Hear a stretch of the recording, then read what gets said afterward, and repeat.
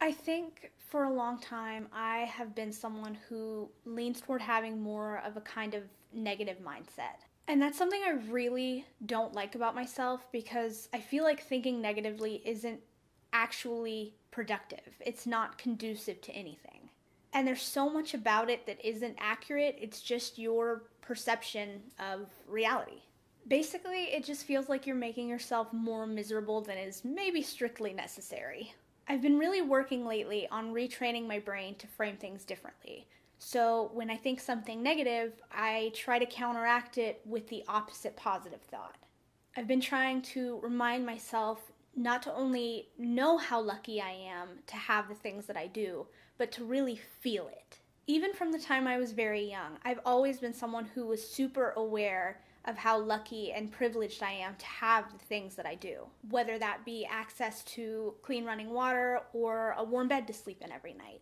I think there's a big difference between logically knowing that you're lucky to have what you have and being thankful for it on some kind of visceral level. It's still way too easy for me to get caught up in things that don't really matter and just feel like they're the whole world and everything is horrible and it's just crumbling down around me and nothing I ever want is going to come to fruition, etc., etc. And I'm aware that that's very over dramatic, but apparently that's how my brain works, so cool. These are some things I'm thankful for.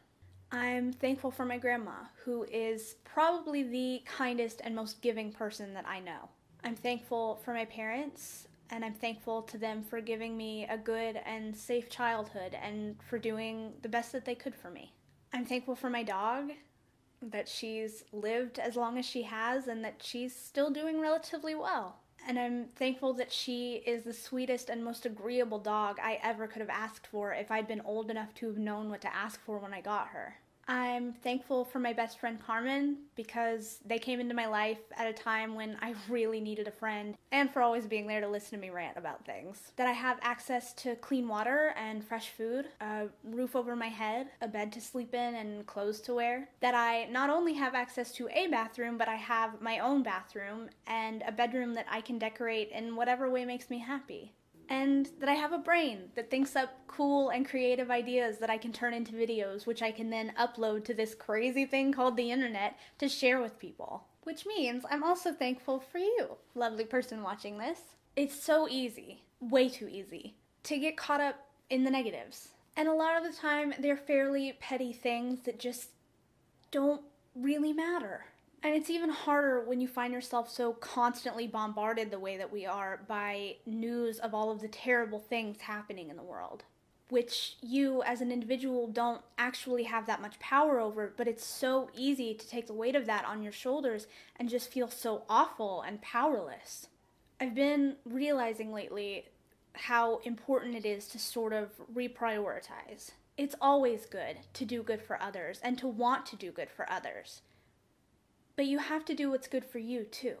And a lot of that is being grateful for what you have, regardless of the fact that not everything is always ideal. So, what are you grateful for? I challenge you. In the comments, tell me 3 things you're grateful for. Big, small, doesn't matter. I'd really love to hear it. And I think that with things like this, it's really important to feed off of each other's positivity. Yes, maybe. You can like this if you liked it. And if you would like to see more things from me, feel free to subscribe and hit post notifications or whatever the kids are doing these days. And if you're feeling particularly generous and you would like to share it, I would not be opposed to that either. Is that how the kids do self-promo these days? I hope you are having a beautiful day, week, month, and I will see you in the next one. Goodbye!